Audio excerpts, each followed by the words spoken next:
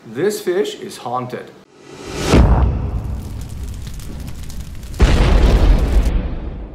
It was October 2015 and we'd been going through the mangrove jungles along the Arafura Sea on the south coast of Indonesian Papua, hopping from village to village in our motorboats, collecting art, dealing with the local people, and we're running short of fuel. So it was a time to make a run for the coast to a place called Agats. Very cool town, all built on stilts. If you ever make it to Papua, you have to see it. Filled up the fuel, took us a few days to score enough fuel. We're going up the river back into the jungles with our boat. And I'm looking outside with one of the boat boys and all of a sudden I see something floating around. And at the same time with the boat boy, we're like, wait a second, there's a big fish floating around.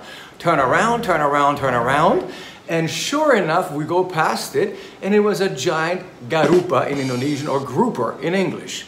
So we decided we gotta get that fish. Loaded. That's huge. Oof. It's totally fresh. Jiminy Christmas. We finally maneuvered the boat beside the garupa, and obviously you have to wrangle it on board. It's a huge animal. And we didn't know how big it was.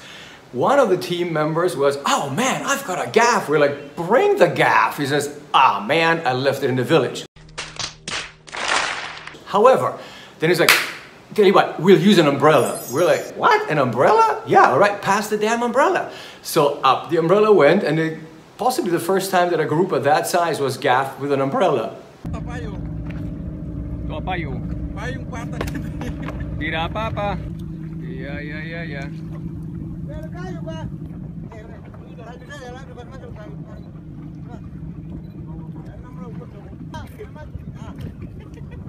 Ada ya? Ada. Udah. Bagus. This is like the highlight of the trip so far, man. Oh yeah! Oof! Holy cow! Are you kidding? Bloody amazing. I've seen such a huge... It's gonna break the boat. By the time we moved up the river and got close to the village, the people started getting out of the huts and started looking, and you'll see, at this fish.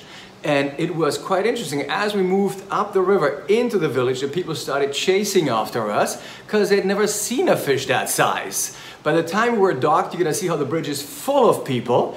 They're just gawking at us. They were absolutely speechless as much as we were.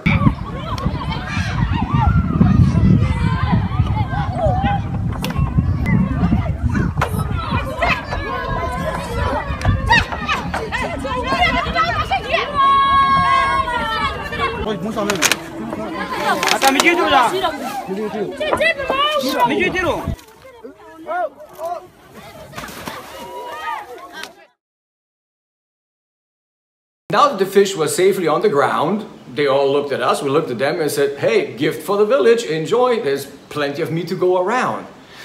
At that moment, there were no takers, and we didn't quite understand, like, hello, how much fish do you want? They were like, no, this fish is haunted.